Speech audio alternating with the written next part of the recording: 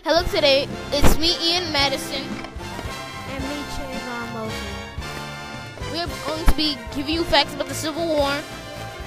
And one of the most important facts is that the Civil War was fought 1861 to 1865 in December. And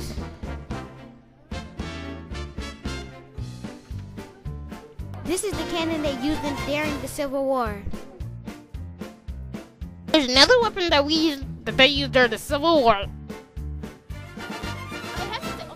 One of our major leaders is Lieutenant Gilbert. He was a Colombian American religious leader. Community in the southern Pennsylvania that is famous because this is the site of the Battle of Gettysburg.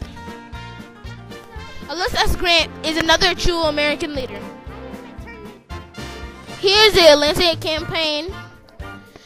The Atlantic campaign was an important campaign during the Civil War. It took place in the northwestern Georgia from May to September 1864. One thing other than slavery, why was the war fought? Because President Lincoln was elected president and he didn't want slavery, so that they fought. But that's not right. Sherman's March to the Sea was a controversial military campaign at the end of the American Civil War, 1861 to 1865. Union General William T. Sherman marched 62,000 troops to Georgia and through California.